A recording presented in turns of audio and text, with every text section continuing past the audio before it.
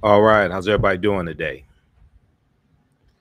Hotep, hey, this is Michael Imhotep, founder of the African History Network, host of the African History Network show.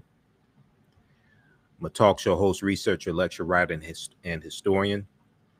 So it is Saturday, September 4th, 2021, and we're live. Hope everybody's doing well today. So I wanted to come on and talk for a few minutes about a new 10-week online course that I teach on Saturdays that deals with history from 1865, the last year of the Civil War, 1865 through 1968. Okay, and we teach this class on Saturdays, and normally it's we do the class Saturdays 3 p.m. to 5 p.m. Eastern Standard Time. It's a 10-week online course. For today's class, we're going to start at 4 p.m. And we do the class live. All the sessions are recorded. You can go back and watch them over and over again. I do a PowerPoint presentation. We have book references, articles, video clips, etc. I'm going to post the link here. You can register for the online course. You can join us in class today. And we also have archive sessions that you can go back and watch also. So I want to pull up the PowerPoint presentation here. This is a crucial period of history. All right. And I created this class because I teach a online course also that deals with history from ancient Africa through the 800-year occupation of Europe by the Africans known as the Moors, through the Civil War, okay, through slavery and the Civil War, okay. And that class is Ancient Kemet, the Moors, and the Ma'afa, Understanding the Transatlantic Slave Trade, what they didn't teach you in school. Many of you have heard me talk about that class. We deal with thousands of years of history and what led up to the transatlantic slave trade taking place. And that class is 10 weeks. And I never had enough time to deal with the period from 1865 through 1968 the way I wanted to. This is a crucial period of history, okay? And it deals with what happened to us after slavery ended. What were the laws and policies put in place to put us in the predicament that we're in right now? So we understand where we need to go from here, understanding how politics is the legal distribution of scarce wealth, power, and resources, and the writing of laws, statutes, ordinances, amendments, and treaties, their adoption, interpretation, and enforcement. Understanding how all this comes together to put us in the predicament we're in today, so we understand where we need to go from here. Okay, so this is what this 10-week online course does. So we deal with the last year of the Civil War, 1865, and we deal with what led up to the Civil War taking place as well, to give a recap of that history. Okay, everybody share this broadcast on your social media platforms. Invite your friends to tune in as well. Okay, so we know the U.S. Civil War is 1861 to 1865, and these are some of the actual slides from the course. Okay, I do a PowerPoint presentation. We have video clips, articles, book references, etc. And the Civil War in the United States began in 1861, starts April 12, 1861, with the attack on Fort Sumter in South Carolina. After decades of simmering tensions between northern and southern states over slavery, states' rights, and westward expansion, the election of Abraham Lincoln in November 1860, when he became president-elect of the Republican Party, the Confederate States of America, Lincoln's election caused 7 southern states to secede from the Union to form the Confederate States of America. 4 more states are going to join them in 1861. South Carolina was the first state to secede from the Union December 20th, 1860. Now, the war between the states as the Civil War was also known, ended in Confederate surrender in 1865. General Robert E. Lee surrenders April 9th, 1865. The conflict was the costliest and deadliest war ever fought on American soil, with some 620,000 of soldiers dying of the 2.4 million soldiers who served. 620,000 approximately going to die. We know it's about 186,000 to 200,000 African Americans that served in the Civil War as well. Millions more were injured, and much of the South was left in ruin. Okay, so the fights that we are dealing with today, the fights over the critical race theory, Okay, the fights over many of these southern states passing laws that have Republican dominated state legislatures passing laws, not just to suppress the African American vote and Latino vote and African and Asian American vote, things like this. We're dealing with a little more than 400 laws and 49 state legislatures being pushed. You have about 18, you about have about I think it's 18 states that have passed about 30 laws so far.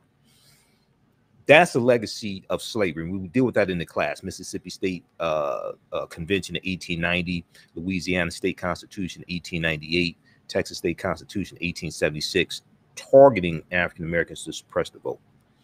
But also this whole lost cause myth that was pushed after the Civil War ended, that the South seceded from the Union to preserve states' rights, and they were against the federal government, and it wasn't about slavery and things like this. Okay, we see a fight taking place today that is a legacy of what happened after slavery ended, after Reconstruction ended in 1877. And you have Republican dominated state legislatures that are trying to suppress, especially the African American vote, and control more who can vote, suppress our vote to determine the trajectory of the future, okay, and determine who's in power to write laws and policies, etc. But then also they're trying to restrict what can be taught about the history of this country, what can be taught about the history of slavery as well. Whoever controls the teaching of the past will control the trajectory of the future. In these fights that we see taking place today, the January 6th insurrection, okay, the January 6th insurrection, I would argue, is a continuation of the Civil War. That's a continuation of the Civil War. That's a continuation of racial violence surrounding politics, surrounding political elections, like the Ocoee massacre of 1920 in Ocoee, Florida. Okay, all this is a continuation of this. So we really have to understand this history. A people's history and culture teaches them how to deal with the problems of the past in the present and the future to meet the needs of the community. So we have to understand this history in the past, what happened to us, the attacks that were happening, the methods that were used, to understand what's taking place today, so we better understand where we need to go from here. And all this deals with politics, laws and policies, etc. Politics is the legal distribution of scarce wealth, power, and resources, and the writing of laws, statutes, ordinances, amendments, and treaties, their adoption, interpretation, and enforcement. And we have to understand racism. Racism is a system of advantage and privilege distributed based upon race, which comes out of the ideology of European white supremacy. Racism has nothing to do with not liking people, calling people racial epithets. And when you hear, when we see the effort to take over local school boards, you have white Republicans. There's a whole effort to fund white Republicans taking over local school boards to suppress the teaching of history and what can be taught about history in these schools, to perpetuate the ignorance, And all this is surrounding the fear of the browning of America. All this is surrounding things like the census report that came out a few weeks ago that showed white people have a negative population growth in this country for the first time since 1790, when the first census was taken. Okay, all this is coming to a head. These demographic trends that we've been talking about for years, we're seeing all this come to a head right now. All right. Okay, so and on my show, the African History Network show, we've been talking about the census results, etc. There was a article from the Washington Post that also dealt with the census results, which is extremely important. White people had lost like about 5 million when it came to the population count. And let me see if we could find that here. Let me just pull that up to show it to you, because it tells you a lot about what's taking place right now. Okay. It has a lot to do with what's taking place right now. This article right here. Census data shows, let me pull this up. Census data shows widening diversity, number of white people falls for first time. Census data shows widening diversity, number of white people falls for first time. Okay.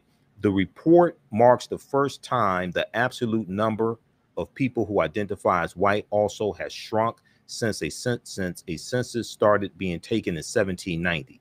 The number of people identifying as non-Hispanic white and no other race dropped by 5.1 million people to 191.7 million people, a decrease of 2.6%. Okay. This is the first time the population of white people in this country dropped below 60%.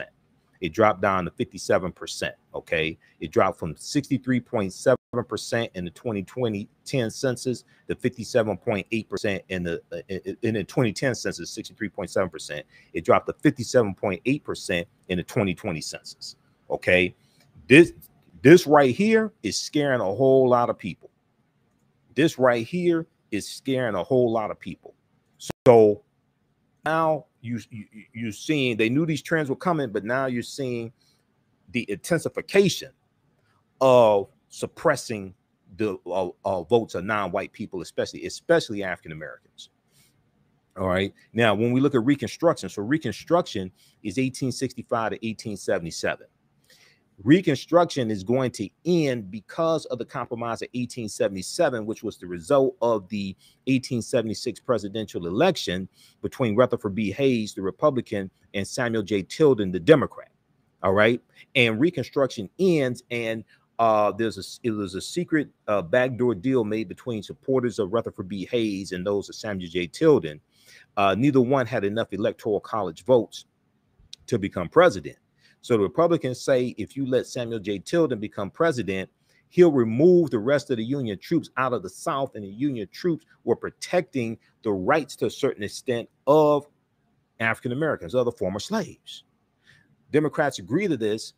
Rutherford B. Hayes becomes president. He removes the rest of the Union troops. This allows the Southern segregationist Democrats to take back full control of state legislatures, etc., and to really impose the full impact of Jim Crow laws. All right. And we're going to see this stuff go downhill. And we're going to see the Mississippi State Convention of 1890, which is going to implement poll taxes and literacy tests in Mississippi to suppress the African-American vote.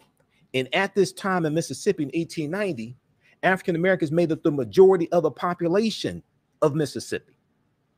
We're going to see that it's called the Mississippi Plan. It's going to be adopted by other southern states, South Carolina, Alabama, Louisiana. In South Carolina, the majority of the state legislature during Reconstruction were African Americans because we were electing them into office.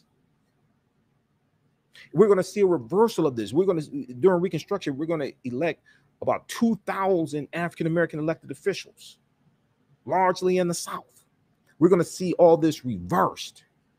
The attack on January 6th is a continuation of not just the Civil War, but the end of Reconstruction and what happened after Reconstruction. So when we go through and study this history, we're going to see an attack not just on African Americans' economic progress, but African Americans' political progress. And and what we're seeing right now is a continuation of that. This is an example of how elections have consequences. When we look at Reconstruction, 1865 to 1877, for a 14-year period, the U.S. government took steps to try and integrate the nation's newly freed African-American population into society. Between 1863 and 1877, the U.S. government undertook the task of integrating nearly 4 million formerly enslaved people into society after the Civil War bitterly divided the country over the issue of slavery. A white slaveholding South that had built its economy and culture on slave labor and now forced by its defeat in the Civil War. They claimed 620,000 lives. They're forced to change their economic, political, and social relations with African Americans. We talk about the Freedmen's Bureau, okay? The Bureau of Freedmen, the U.S. Bureau of Freedmen, Refugees, and Abandoned Lands, which is to a certain extent helping African Americans and poor, destitute white people. It's helping them negotiate labor contracts after the Civil War ends. It's helping them find lost loved ones, because we're trying, see, we valued family, we valued marriage. One of the things that the Freedmen's Bureau is doing is helping us find lost loved ones and place ads in newspapers, and it's helping us get married legally, because we had marriages on various plantations if it was allowed by the slave owners, but they weren't quote unquote legal marriages. So we're legally getting married. The Freedmen's Bureau is establishing schools and historically Black colleges and universities, things like this. Okay, then you have the Freedmen's Bank as well. All right, the Freedmen's Bank is going to collapse in basically 1874. $2.9 million in deposits that we had are going to be lost. All right, all this history takes place after slavery ends. So we have Reconstruction, we have Reconstruction ending, which is really going to set African Americans back. Let's continue here. So we talk about Special Field Order number 15, 40 acres and a mule. Everybody likes to talk about 40 acres and a mule. Very few people have actually studied it, what it actually is. Okay. And those who just joined us, I'm doing a brief preview of a 10-week online course that I teach on Saturdays called From the Civil War to the Civil Rights Movement and Black Power, 1865 to 1968. Okay. We deal with history, this crucial period of history after the Civil War ends, and we look at how we got what happened to us after slavery ended. All right, and chattel slavery was not that long ago when it ends with 13th Amendment, December 1865. Okay, it's not that long ago. Visit our website, AfricanHistoryNetwork.com, AfricanHistoryNetwork.com. Scroll down the page. We have the information there for the course. Don't worry about the date, but scroll down. Click on register here. It takes you to the next page, and on the next page you can register for the class. Now we have bonus content. As soon as you register, you can watch the class we did last week. Click on enroll on the next page. The class is regularly $130. It's on sale $80. We do the classes live. All the sessions are recorded. You can go back and watch them over and over again. We have a live text chat. You can ask questions in class. You can see me, I can't see you. So it's not like Zoom. You don't have to worry. You can be in your pajamas or what have you. You can see me, I can't see you. And then all the sessions are recorded. So even after this 10-week online course is over with, like next year, you can go back and you can watch the full 10 weeks.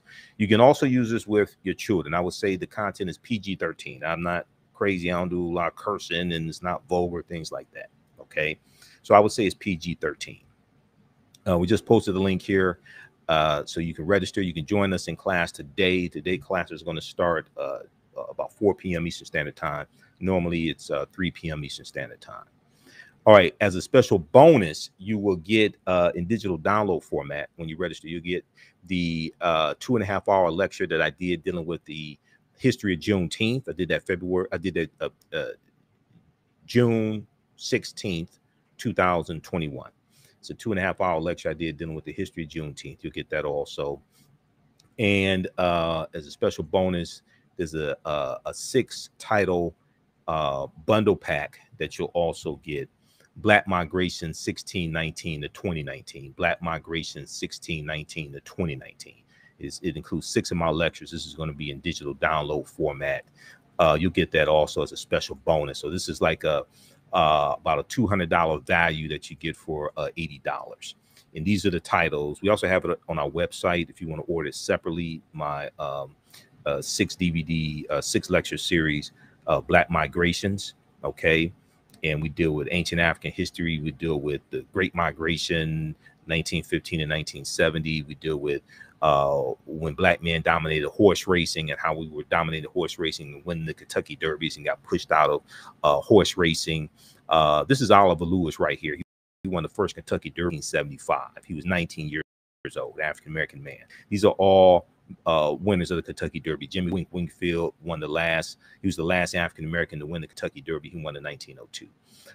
You get 6 principles of self-defense, the history of why we switched from the Republican Party to the Democratic Party. You get all that in this bundle pack. But this is going to be a bonus that you get when you register for this online course also. Okay, this is a special bonus from me to you. All right, let's continue here. How's everybody doing? If you have any questions, go ahead and ask them. How you all like this type of information? Okay, we have Carl, Jervy, May, just a few of the people watching, Lindale. Okay, let's go back to this here. Okay, so special field order number 15. We go through and break down what that was. There's a lot of misconceptions about this. Okay, this does not apply to all former slaves. This only applied to coastal land in South Carolina, Florida, and Georgia. Coastal land in South Carolina, Florida, and Georgia. Most of this land is going to be taken back. You had about 400,000 acres of confiscated land, confiscated from Southerners and Southern plantation owners and slave owners. It's going to be divided up by among 40,000 African-American families. Okay, most of that land is going to be taken back by President Andrew Johnson, who succeeded Lincoln. He was Lincoln's vice president. And he was sympathetic to the South. Okay, sympathetic to the South and to the slave owners as well. These rumors rested on solid foundations. Abolitionists had discussed land redistribution at the beginning of the war. In 1863, President Abraham Lincoln ordered 20,000 acres of land confiscated in South Carolina, sold to freedmen in 20-acre plots. Secretary of the Treasury Salmon Chase expanded the offering to 40 acres per family, and it's going to end up going to about 40,000 African-American families. What's interesting when you research this, and we take you through special field order number 15, what's interesting is that land that we got in those 3 states, it was only supposed to be inhabited by African-Americans, that land, and we were supposed to govern ourselves. It was designed to be really a nation within a nation. When you actually read special field order number 15, okay, when you actually read it, contrary to popular belief, it was not designed, because a lot of people who advocate for reparations say, oh, they promised us 40 acres and a mule, etc. The land, first of all, the mule came later, and the mule was supposed to be loaned to us. It wasn't going to be given to us. It's supposed to be loaned. 1. 2, the land was not compensation for work that we did previously as slaves.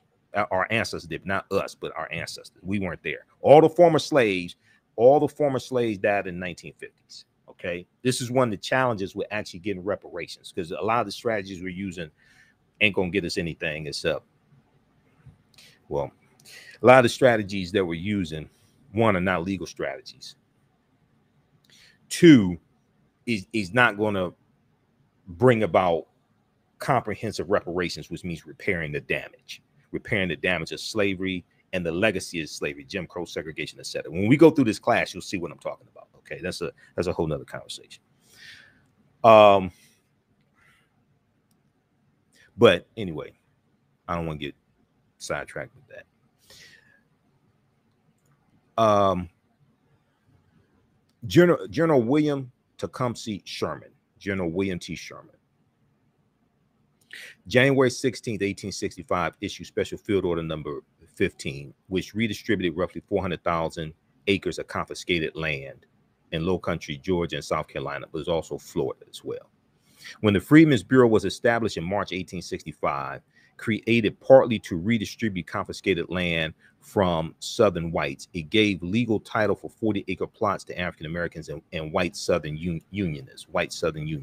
Okay, so this land is largely going to be taken back by Andrew Johnson. After the war was over, President Andrew Johnson returned most of the land to the former white slave owners. At its peak during Reconstruction, the Freedmen's Bureau had 900 agents scattered across 11 southern states, handling everything from labor disputes to distributing clothing and food to starting schools to protecting freedmen from the Ku Klux Klan. I would argue, when we go study this history, I would argue African, we have never really recovered from the collapse of the Freedmen's Bureau, the collapse of the Freedmen's Bank, but then also you tie to this the Kerner Commission report from March 1868. I'm sorry, March 1968, wrong century. Kerner Commission report from March 1968, because this is something we talk about in the class.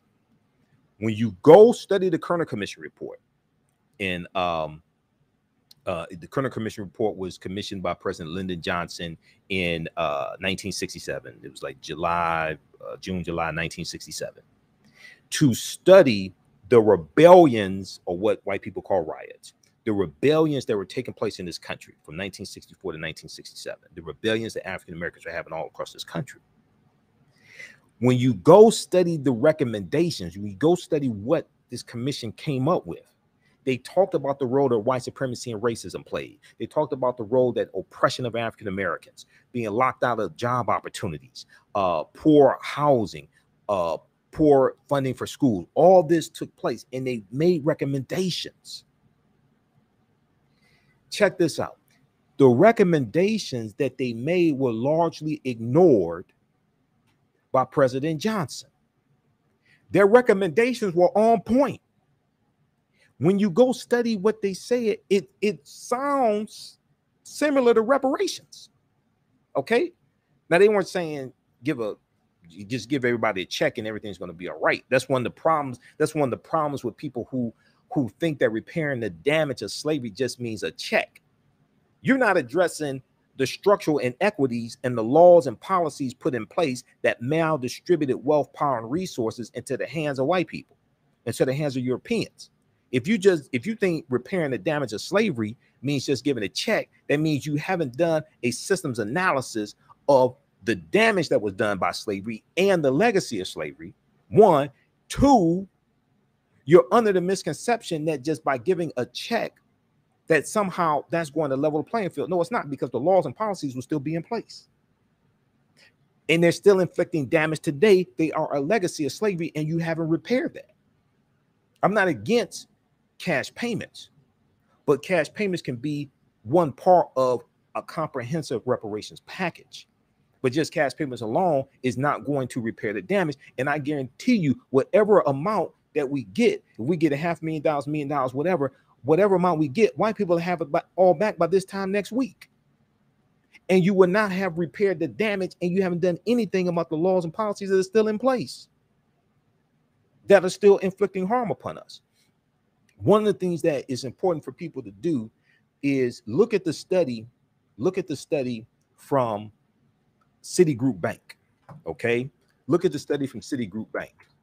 Now, I'm gonna pull this up, but this deals with how racism has cost the U.S. economy at least $16 trillion over a 20-year period of time, from 2000 to 2020, basically. Just that 20-year period of time, racism, and they talk about laws and policies, has cost the U.S. economy $16 trillion. Okay, before we go to that, let me just hit this dealing with the Kerner Commission right quick. President Johnson was distracted from really dealing with the results of the Kerner Commission. Okay, some of the results he disagreed with, but he was preoccupied with the Vietnam War. He was preoccupied with the Vietnam War.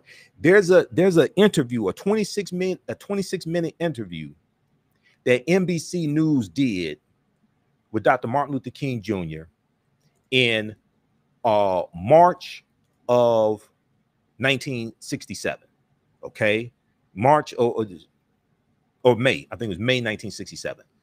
It was 11 months before he was assassinated. Okay, I've played this interview on my radio show a number of times, the African History Network show. One of the things he talks about in this interview is how the Vietnam War has taken up a lot of media attention and a lot of Americans' attention away from the civil rights movement. And he said it makes it harder for us to get our issues addressed. Johnson was President Lyndon Johnson, not Andrew Johnson. President Lyndon Johnson, Lyndon Baines Johnson, was preoccupied with the Vietnam War, and that was taking a lot of attention away from the civil rights movement and the plight of African Americans. So the Kerner Commission report gets pushed on the back burner. In this interview, this interview is before the Kerner Commission report comes out. Dr. King, and I'll give you the name of it. I think it's called From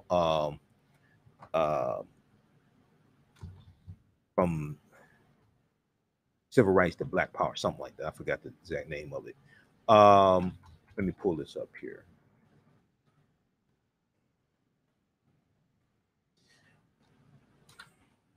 Give me a second. This is from like civil rights to Black Power. I'll pull it up. But Dr. King talks about how at the newspapers back at that time, on the front page of the newspapers every day is information, stories about the Vietnam War, and information dealing with the civil rights movement gets pushed back on page 16 or something like that. Okay. And he talks about how it's harder to get our issues dealt with and to push our agenda, etc. So, and some of that talk is taking place right now when we deal with the end of the Afghanistan war, the 20-year Afghanistan war. And like $2.2 trillion at least have been spent over 20 years. And you got a lot of African Americans saying, well, wait a second, that's some, maybe not all of that money, but a portion of that money could have gone to not just paying reparations, or even if you don't want to call it reparations, restitution, but investing in communities where we live. Okay, to rebuild those communities. Okay, this is the talk that's taking place right now. They're saying, wait a second, you spent all that money in Afghanistan. Okay, that money could have gone to help right here in this country. Let me see here. That was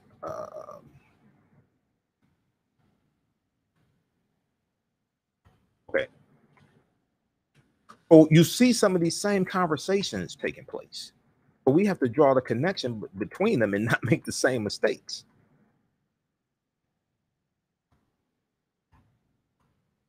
All right, let me try to pull up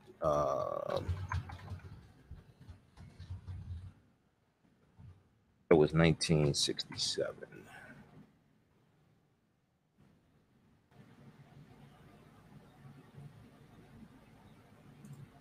Here's the clip from NBC News.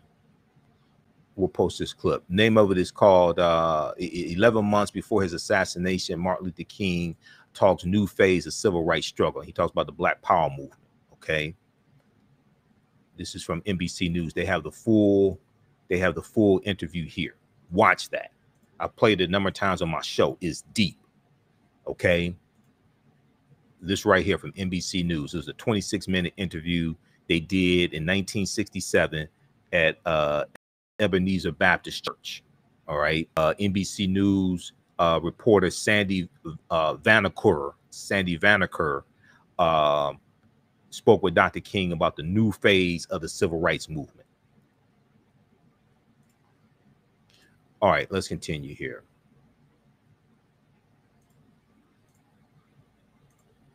So all this history is connected. All right. And you know, it's African history and culture that gives us our foundation. This gives us our values, our interests, and our principles. This gives us a cultural paradigm that we see reality through. And it's our history and culture that also influences our economic empowerment and political empowerment as well. All this is connected. Okay. So if you like this type of information, you can register for this 10-week online course that I teach on Saturdays. Normally it's 3 p.m. Eastern Standard Time. Today we're going to start a little later. And this is from the Civil War to the Civil Rights Movement and Black Power, 1865 to 1968. Okay. And we deal with this history after the Civil War ended. You're going to get some bonus content. You're going to get some extras as well, some bonus lectures from me also, one dealing with the history of Juneteenth, and then a 6 title bundle pack, Black Migration 1619 to 2019. We just posted a link here, but you can also visit our website, AfricanHistoryNetwork.com. Scroll down the homepage, click on register here, and it takes you to the next page, and just click on enroll. Class is regularly $130, on sale $80. As soon as you register, you can start watching the content. You can join us in class, in today's class also. Okay, click right here on enroll, and this information is going to blow you away. Let's see. Lastly, okay. Let's see. All right. So we deal with Juneteenth. All right. And why the emancipation did not free the enslaved Africans. We deal with Juneteenth and what that really was, and misunderstandings about Juneteenth also. I'm for celebrating Juneteenth and commemorating Juneteenth, but we have to get the history correct. And we have to deal with the history of slavery, the history of the Civil War, the history of Juneteenth as well. June 19th, 1865, Major General Gordon Granger delivers General Order Number 3 in Galveston, Texas. But that was not the end of slavery in this country, because you're going to have some slave owners in Texas who keep that information away from their slaves, okay, and keep them enslaved, okay. So there's a debate over, did all the slave owners there's a debate over, did the slave owners know that the slaves were freed? Okay, yeah, they probably did. They just kept them. They just kept the information away from the slave, many of the slaves, and kept them in bondage until the following year. All right. And then we also have to understand that Texas was more far removed from battles during the Civil War. So you had slave owners who would flee from surrounding southern states and flee into Texas with their slaves, okay, to escape from a lot of the battles in the Civil War as well. All right. The other thing that's important to understand, and we look at what's taking place in Texas right now, okay, the voter suppression bill, the attacks on what can be taught in school, dealing with the history of slavery, etc. Well, understanding history of Texas, and Texas coming into the Union in 1845 as a slaveholding state, I can see why a lot of these white Republicans in Texas don't want the truth taught. I can see why when you study the history of Texas, okay, and Texas was Mexican territory. All right. And the U.S. wanted that territory because, see, this gets into a whole Europeans want to take over the entire North American continent and manifest destiny in 1845. And many Europeans thinking that, you know, it's their God-given right really to take over the North American continent. All right. They already took over land from Native Americans and indigenous and African people who were already here, because African people, we've been in this land at least 51,700 years. When you read The First Americans Were Africans, Documented Evidence by Dr. David Imhotep, who I've interviewed a number of times, and he speaks to my online classes sometimes. Dr. David Imhotep breaks down this information in The First Americans Were Africans, Documented Evidence. All right, so and we deal with that a lot in the other class that I teach, Ancient Kemet, the Moors, and the Ma'afa, Understanding the Transatlantic Slave Trade, where they didn't teach you in school. I deal with a lot of that information in that class.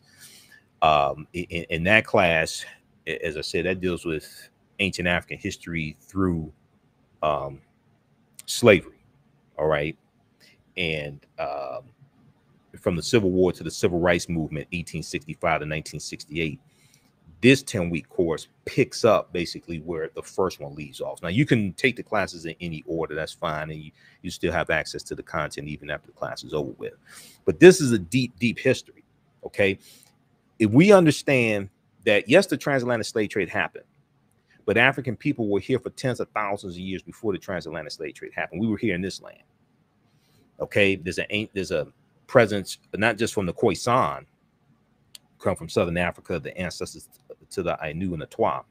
There's also an ancient Egyptian, ancient Kemetic presence here as well. And if we understood that we did not first come to this land in 1619 as the 1619 project, even though there's some good things in the 1619 project, there's some problems with it also. Okay. And I know they do talk about the fact that the Spanish were taking Africans into Georgia and South Carolina in 1526, enslaving them. That's 93 years before 1619. That's true. But this was our land stolen from us. This was our land stolen from us. This is something the 1619 project does not deal with.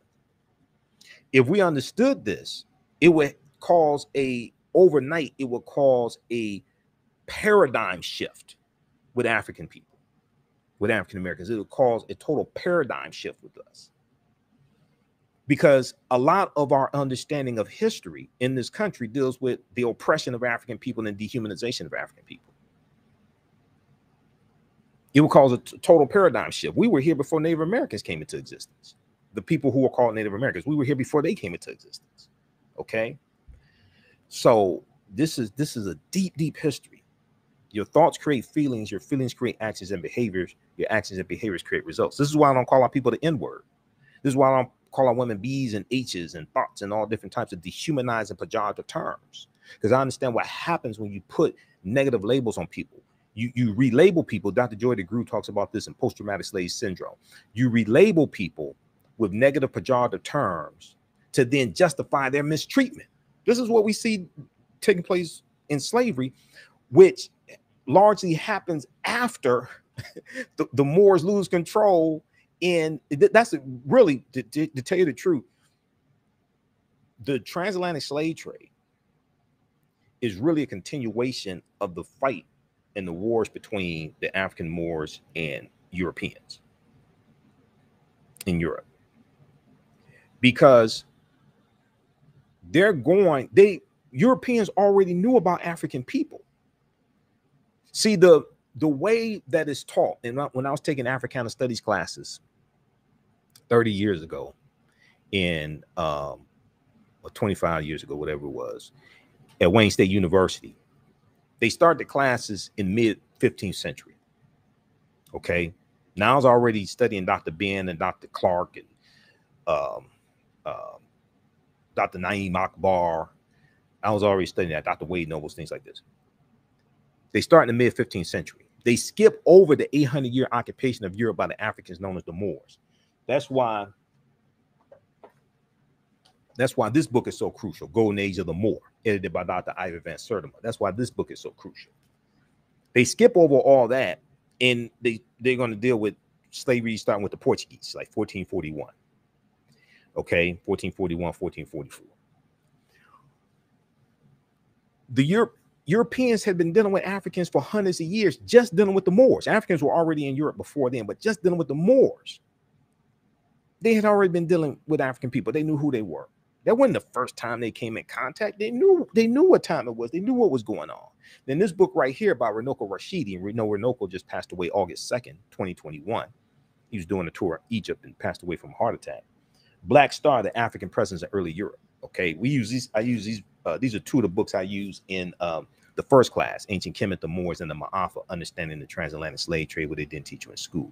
You can register for that class, that 10-week online course at our website, AfricanHistoryNetwork.com also. But see, this is a deep, deep history.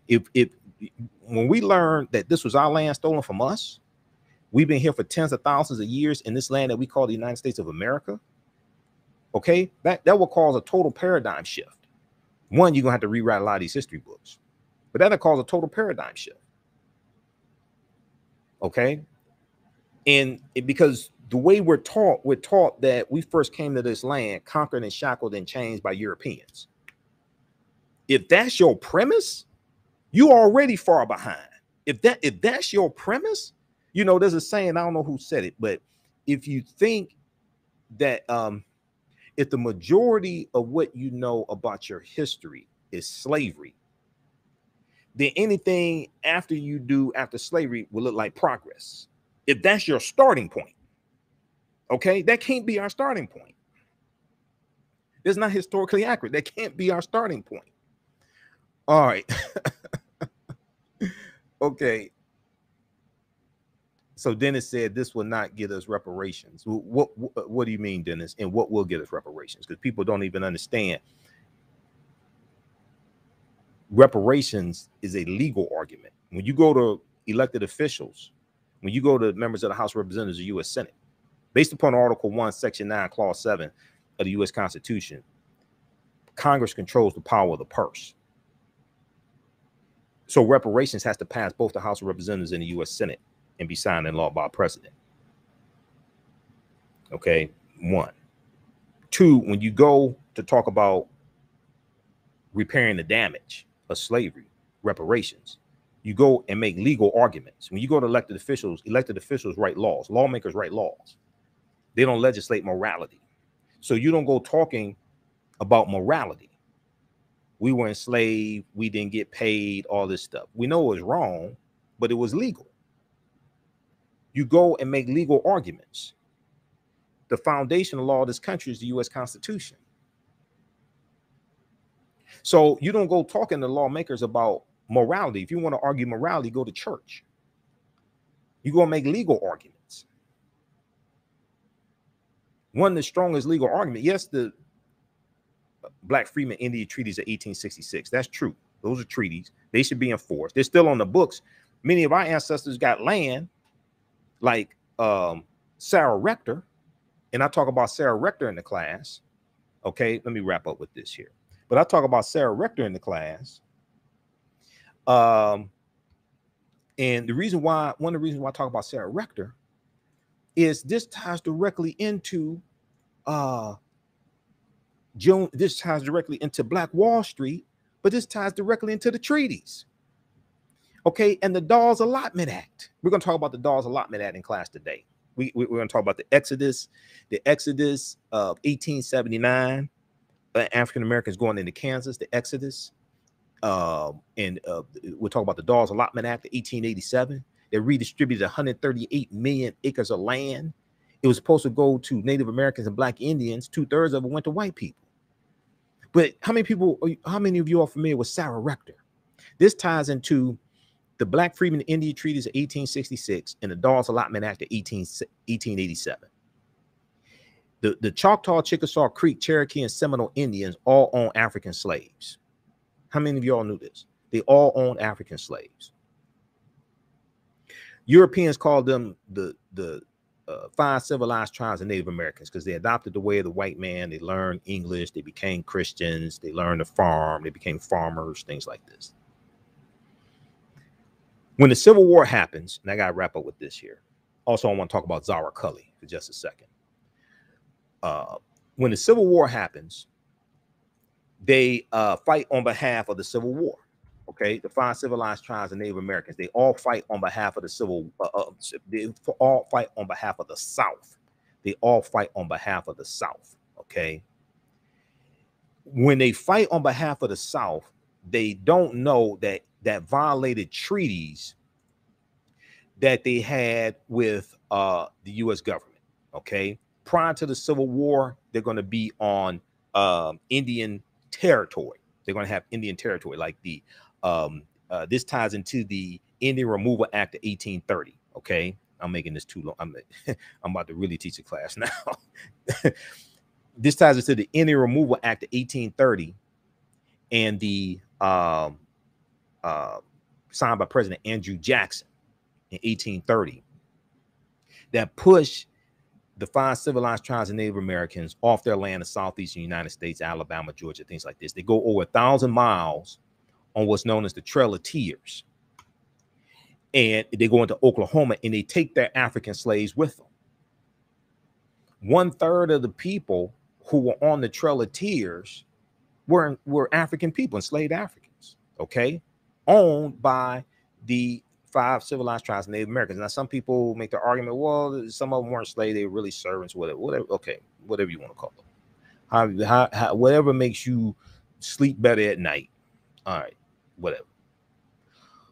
So when the Civil War ends, they have to give up their slaves, and they're making arguments, oh, we're sovereign nations.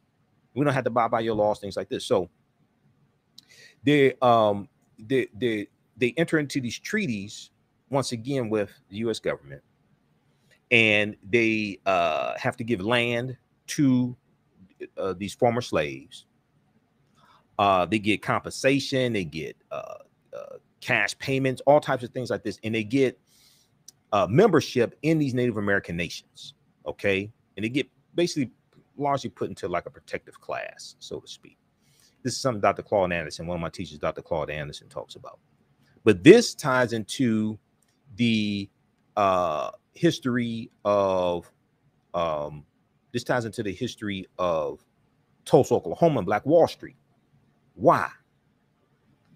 Well, number one, Tulsa, Oklahoma was founded around 1836 by Creek Indians, right around 1836, 1834, by Creek Indians who get pushed off their land in southeastern United States because of the Indian Removal Act.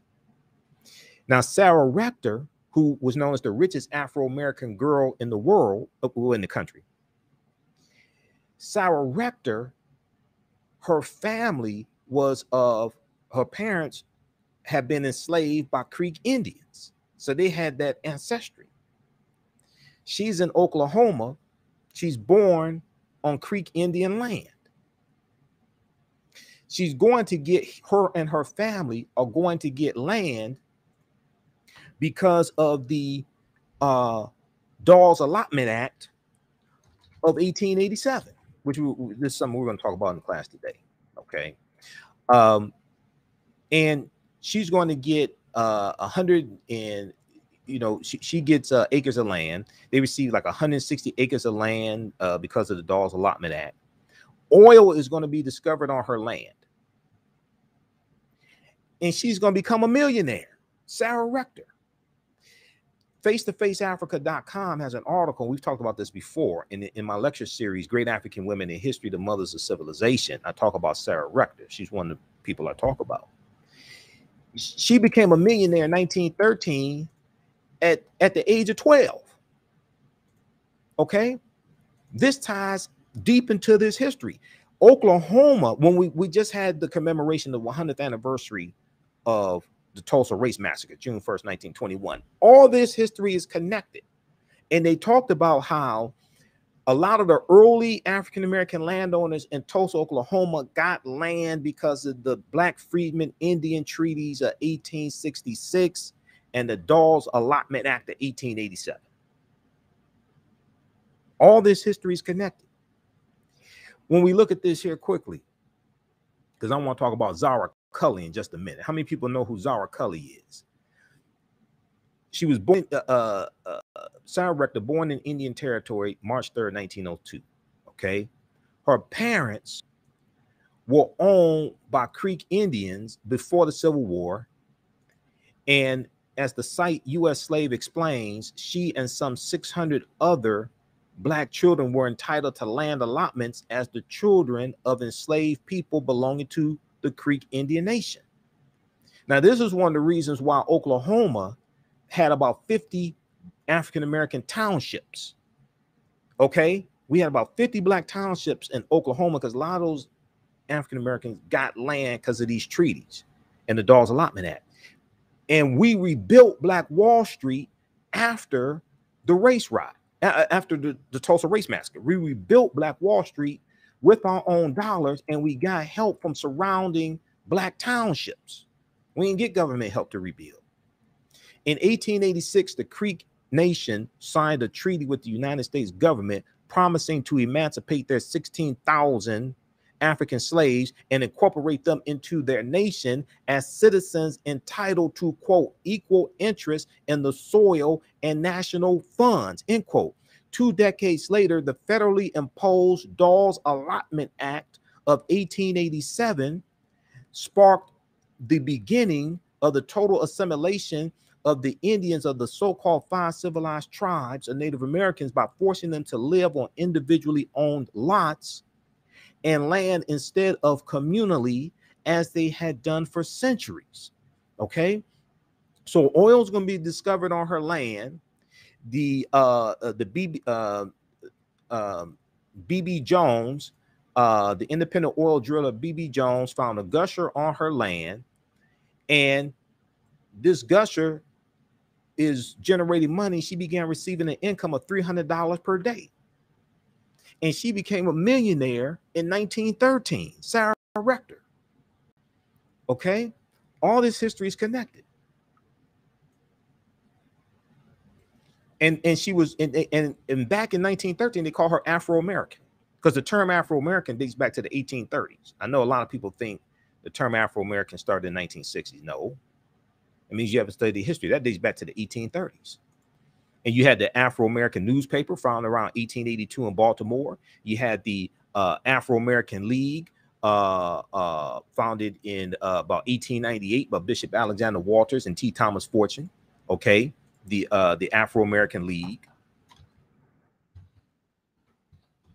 And the Afro-American League, that organization, you had Booker T. Washington in that organization. You also had Dr. W.B. Du Bois, the National Afro-American League, okay? And out of that organization, Dr. W.B. Du Bois is going to leave and form the Niagara Movement about 1905. Okay, National Afro-American League, 1887, 1898. Okay, read this piece here from blackpast.org, dealing with the National Afro-American League. They were called Afro-American. The term African-American, contrary to popular belief, Jesse Jackson did not create the term African-American. I don't know why people keep saying that nonsense. The term African-American, the earliest recorded usage goes back to May 15, 1782 in Philadelphia, Pennsylvania. The term African-American. Look, March 29th, 1964, in the Battle of the Bullet, Malcolm X used the term African-American. So how the hell did Jesse Jackson create it in 1988, 1989? Malcolm X used the term African-American March 29th, 1964, in the Battle of the Bullet in Washington Heights, New York. Read this article here. Okay. This is from the New York Times. The term African-American appears earlier than thought. This is from April 21st, 2015. It appears in a book of sermons, 2 sermons written by the African-American, one on the capture of Lord Cornwallis to be sold. Okay. We'll read this right here. That dates back to May 15, 1782, in Philadelphia, Pennsylvania. That's the earliest recorded usage of the term African-American. But we were calling ourselves African-Americans in the 1960s. Malcolm X did that. Okay, in the Battle of the Bullet. And if you read the Battle of the Bullet, even from April 3rd, because he delivered it 3 times that I know of, March 29th, 1964. This was 3 days after he met Dr. King. We're going to break all this stuff down in the class when we get to that, those lessons in the class when we deal with the 60s. March 26, 1964, Malcolm X meets Dr. King for the first and only time at the U.S. Senate debate for the Civil Rights Movement. The U.S. Senate debate for the Civil Rights Movement, okay? For the Civil Rights Act, I should say. U.S. Senate debate for the Civil Rights Act. So all those pictures that you see of Dr. King and Malcolm X together, that's when that picture is from, okay? March 26, 1964. I like the TV show Godfather of Harlem, but their timeline of stuff is wrong. Their timeline of stuff. I mean, they're showing Malcolm X with a goatee doing the Battle of the Bullet speech. Malcolm did the Battle of the Bullet before he went to Mecca. He starts wearing a goatee and facial hair while he's on his Hajj in Mecca, and then he wears it when he comes back. He was clean shaven when he delivered the Battle of the Bullet. The timeline of certain things is you know, I like the show, but their timeline is off on some of this stuff. But anyway, and also they didn't show where he meets Dr. King. I don't think they show where he meets Dr. King, which is really important to talk about. March 26, 1964. Now, there was the movie that came out about 1978, made for TV, called King, starring Paul Winfield as Dr. King, and starring as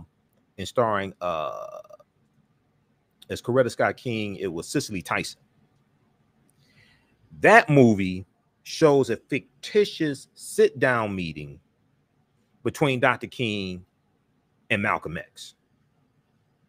One, we know it's fictitious because they ain't have a meeting that long, a sit-down meeting. They only met for a couple minutes here. This was the only time they met.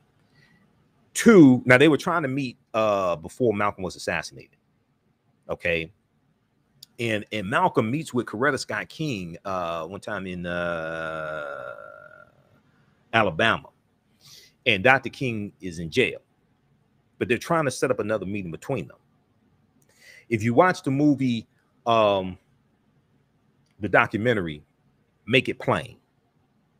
Make It Plain is probably the best documentary dealing with Malcolm X so far. Okay, I know his daughters are putting out something. Maybe that'll be better. But so far, I've seen most of the documentaries on Malcolm. Make It Plain is probably the best so far on Malcolm. And Make It Plain has Dr. John Henrik Clarke in the documentary. Dr. John Henrik Clarke was good friends with Malcolm X. They talk about when Malcolm officially separates from the Nation of Islam, March 8th, 1964. There's a meeting that takes place at Juanita Portier's house. Juanita Portier. Okay. Malcolm X is there. Different members of the civil rights movement, different leaders of the civil rights movement are there. They can't, if they weren't there, they sent a surrogate. They had the meeting for them to put all their differences on the table so they can work together. Because when you actually go read in this book here, and I got to wrap things up. This book here, Malcolm X Speaks, is really important because this deals with, this has the Ballad of the Bullet from April 3rd, 1964. He delivered April 3rd, 1964 in Cleveland, Ohio, April 4th, 1964 in Detroit, Michigan at King Solomon Baptist Church, and then March 29th, 1964 in Washington Heights, New York. Okay, the Ballad of the Bullet. One of the themes of the Ballad of the Bullet is Malcolm is talking about injecting Black nationalism into the civil rights movement. Malcolm joins the civil rights movement when he officially separates from the Nation of Islam. This is something that people really don't talk about. And the ideologies of Malcolm X and Dr. King are converging. Okay, this is why this book here from James H. Cone is so important. Okay, Martin, Malcolm in America, Dream or Nightmare, which shows how toward the end of both of their lives, their ideologies are converging and they're sounding like each other. This is why it's important to read Dr. King's books.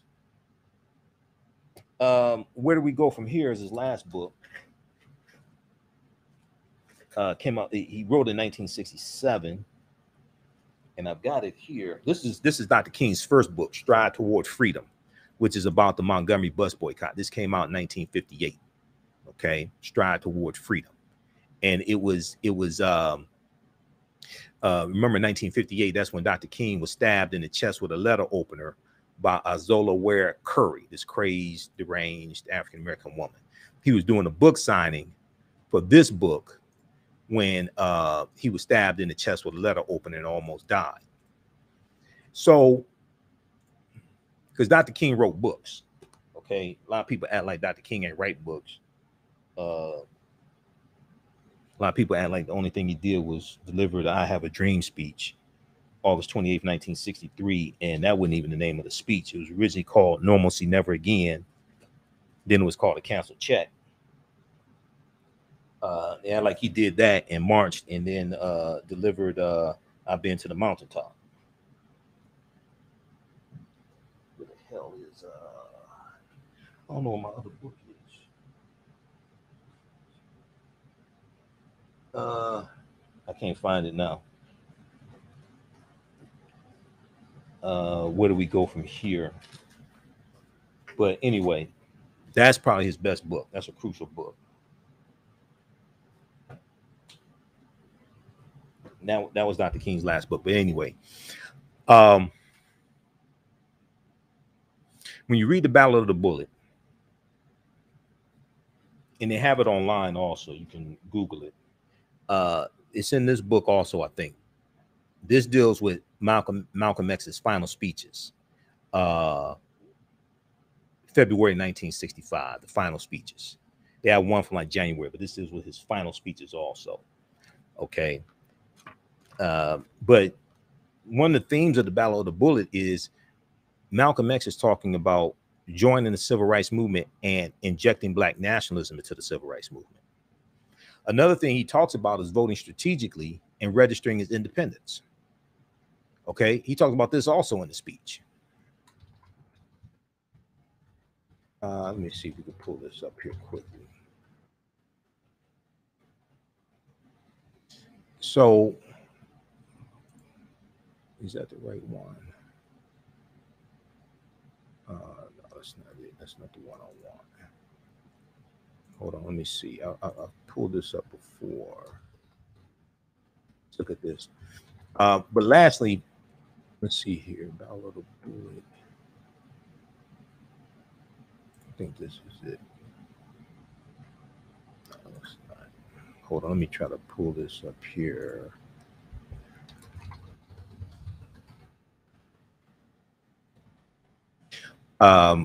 So you can register for this 10-week online course. There's so much that we cover. I'm going to post a link again. It's also at our website, AfricanHistoryNetwork.com. Right on the home page, click on, you scroll down the home page, we have the information for the online course. We do the class live. All the sessions are recorded. You can go back and watch it over and over again. Even after the course is over with, like next year, you still have access to the full class. You can still watch it. Okay, just click on register here. Takes you to our next page. We usually do this class on Saturdays, normally 3 p.m. Eastern Standard Time. Today, we're going to do it a little later. And when you click on register here, it takes you to the next page. Just click on enroll. Click on enroll. Course is regularly $130, on sale $80. This bonus content you can watch. You can watch the class we did last week also. And you get some bonus lectures from me as well in digital download format. Let me see. You know, I think this is it right here. Okay. That's not searchable.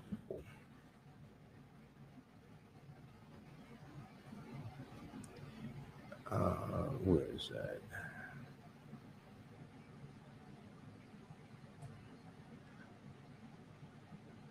Let's see. I can't. I'm trying to find it here. But also, I want to talk about Zara Cully for a quick minute here. How many people know who Zara Cully is? Zara Cully was Mother Jefferson on the Jeffersons. Okay, Zara Cully. She was a veteran actress. This is a picture of Zara Cully back in the day. You wouldn't recognize her because we're so used to seeing her like as Mother Jefferson. This is a picture of Zara Cully back in the day. Okay, but she played Mother Jefferson on the Jeffersons. And she passed away in, I think it was 1978. Here's what's so interesting about Zara Cully. And let me try to pull this up from blackden.com has information on Zara Cully. Hold on, let's pull this up here.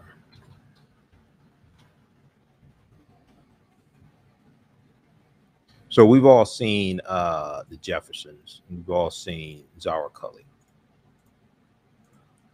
Did you know that Zara Cully was born in 1892? Mother Jefferson from the Jeffersons. Okay. Did you know she was born in 1892? Did you know that Zara Cully was born 3 years before Frederick Douglass died? Frederick Douglass dies in 1895. Zara Cully was born 27 years after the Civil War ended, 27 years after slavery ended. She was born 3 years before Frederick Douglass died. Okay. She dies in 1978, if I remember correctly. I talked about this on my radio show. This shows you how, like, people think slavery is ancient history. No, it's not. She was born. Frederick Douglass was a former slave. Zara Cully was born before Frederick Douglass died, and Harriet Tubman dies in 1913.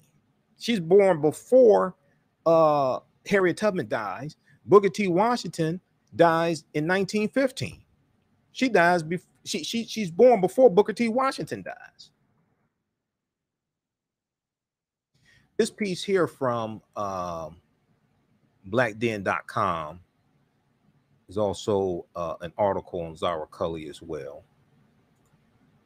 So when we watch the Jeffersons and we see Zara Cully, you're looking at a woman that was born 3 years before Frederick Douglass died. Okay, this piece right here from blackden.com talks about Zara Cully. And there's also there's information, you can Google her. Okay. But this shows you this history is not ancient history, and we're still dealing with the after effects of the end of the Civil War, the end of slavery, the end of Reconstruction. All right, we're still dealing with the after effects of that, Jim Crow, segregation, all of that. 3 years.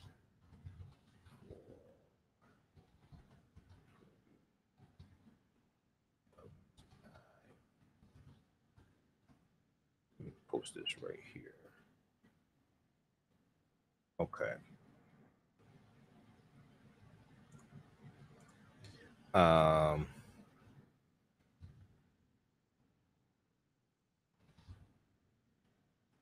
Right. So she was born 3 years before Frederick Douglass died. And let me fix that. Misspelled Frederick Douglass' name. Okay, there we go. So this shows you this is not ancient history. A lot of people want to think it's ancient history, but it's not.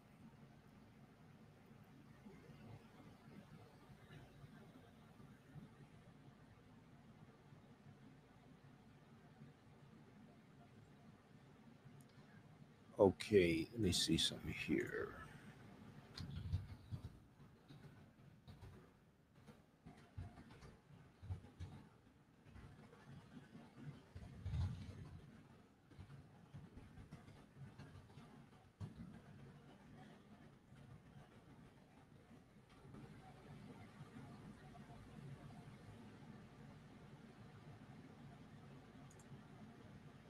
Just 1 second, I'm trying to find something here.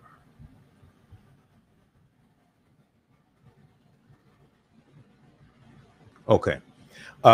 So we'll post a link again. You can register for this 10-week online course. From the Civil War to the Civil Rights Movement and Black Power, 1865 to 1968. What is this here?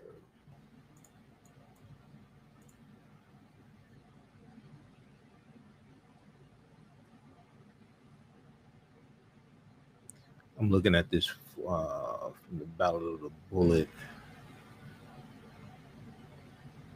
And it was also a good speech to read of Malcolm's is his By Any Means Necessary speech. But that is from June 28th, 1964.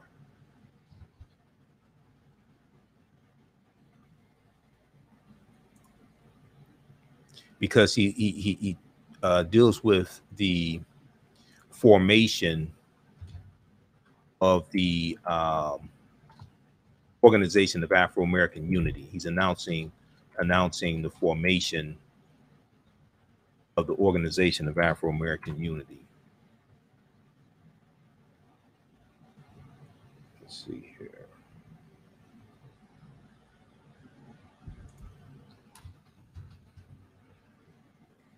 Just a second, let me pull it.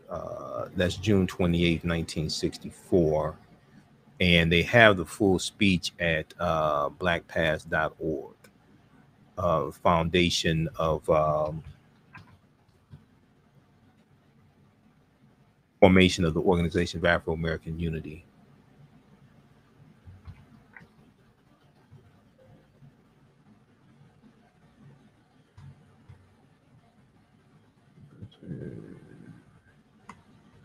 And in this speech here, let me see here.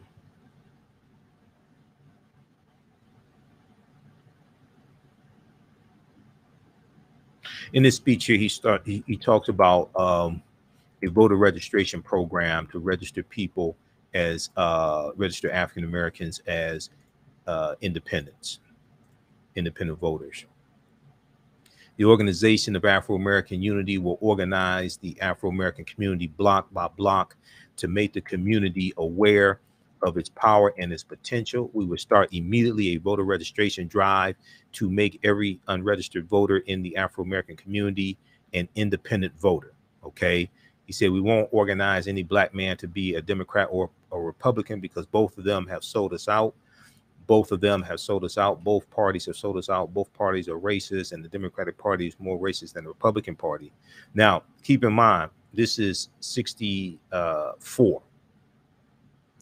The party realignment is not complete. Many of the Southern segregationists, Democrats, lead the Democratic Party, and where do they go? They go to the Republican Party. This is before the party realignment is taking place, which dates back to 1928 and the Lily White movement in 1928, but it's not complete yet. When he says this, a lot of those Southern segregationists, Democrats like Strom Thurmond, they're going to leave the Republican Party and they're going to leave the Democratic Party and they go to the Republican Party. So you're going to have a flip. It wasn't just African Americans who were leaving one party and go to the other. It's white people that were doing it also. Okay, so read the rest of this as well. But this is June 28th, 1964. And he talks about he talks about the importance of politics and registering to vote and registering as an independent. Now, you can be Democrat, Republican, what have you.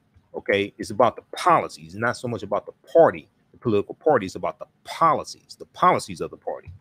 Okay, because there's some Democrats need to be voted out of office. A lot more Republicans need to be voted out of office, but there's some Democrats need to be voted out of office because of their policies. Okay, they need to be replaced by other people who are more progressive, who have better policies, who advocate for better policies that are more beneficial to African Americans. So it's not about a D or an R. It's about the policies of the people, of the elected officials. Okay, so check that out. That is at blackpass.org. 1964, Malcolm X's speech at the founding rally of the Organization of Afro-American Unity. That was June 28th, 1964. Okay, that's at blackpass.org. All right. Yeah, Joe Manchin's ass need to be voted out of office. Now, the problem is Joe Manchin's not up for re-election in the 2022 midterm election. Joe Manchin of West Virginia. Now, see, West Virginia is really a red state. Donald Trump won West Virginia by about 40 points in 2016 and 2020. Joe Manchin is a conservative Democrat because liberal is not synonymous with Democrat. You can be a conservative Democrat. You can be a moderate Republican. You can be a liberal independent. Liberal is not synonymous with being a Democrat. All right. Being a conservative is not synonymous with being a Republican. So these are things that we have to understand as well. All right. Okay, look, we have to get out of here. Be sure to register for this 10-week online course from the Civil War. How do you all like this type of information? Number one, let me ask you that. How you all like this type of information? Did you learn anything today? If you learned something today, you like this type of information, the actual 10-week online course is going to blow you away. We do this online at our online school. So visit our website, AfricanHistoryNetwork.com. Click on the link here. This class here, we do basically 3 p.m. to 5 p.m. on Saturdays. Today, we're going to start later. And all the sessions are archived. You can go back and watch them over and over again. We just posted a link here and you register for that. And you can register also for the other 10-week online course I teach. Ancient Kemet, the Moors, and the Ma'afa, understanding the transatlantic slave trade, what they didn't teach you in school. All right, look, we have to get out of here. And if you want to support the African History Network beyond registering for the course, you can do so through Cash App and PayPal. PayPal, Cash App, $ the AHN show through Cash App. And through PayPal, paypal.me/the AHN show, paypal.me/the AHN show. And this helps support the radio show. We're on 6 days a week. And just so people know, I don't get paid to do, I do radio 6 days a week. I don't get paid to do radio, but all this helps support the African History Network, helps us keep doing the research, stay on the air, keep broadcasting. This is our official Cash App account, $ the AHN show, SHOW. And these other ones are fake African History Network Cash App accounts. When you go to ours, it'll say Michael and show my picture there. Our Cash App tag is $ the AHN show, SHOW. So if you type it in, be sure you type in the full tag and it'll take you to our Cash App account.